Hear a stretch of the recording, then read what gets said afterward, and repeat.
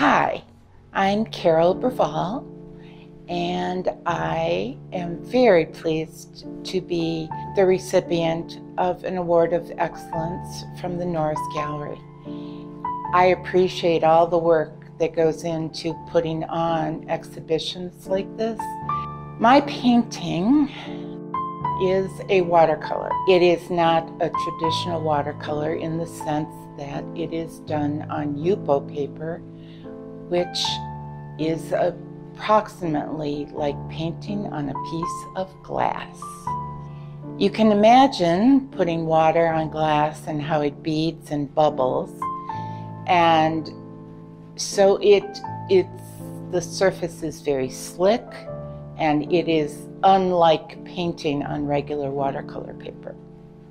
If you have been painting for a long time, as I have in watercolors, and you want a new challenge, Yupo paper is for you. This piece was inspired by the fact that I was trying to experiment with Yupo paper, and I was going through a rather emotional time. It's a group of reflective pieces, as if it were mirrors reflecting upon each other about my life, about my hopes and dreams for the future. When things change in your life, you have to either accommodate or fall apart. This is a lot of falling apart because when you're working on Yupo, you are putting paint down on the paper, and then you are taking paint off of the paper. So you are constantly pushing and pulling and pushing and pulling.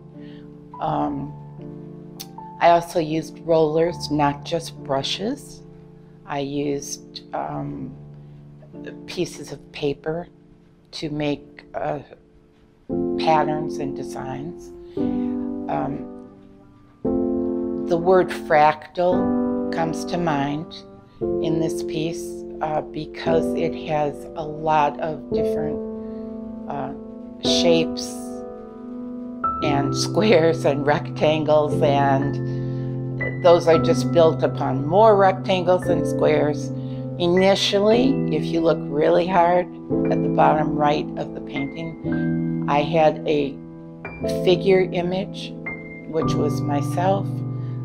It sort of has been obliterated in the painting, but it's still there. I know it's still there.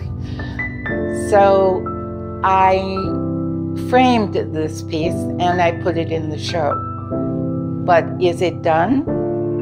The question for me always is it really done?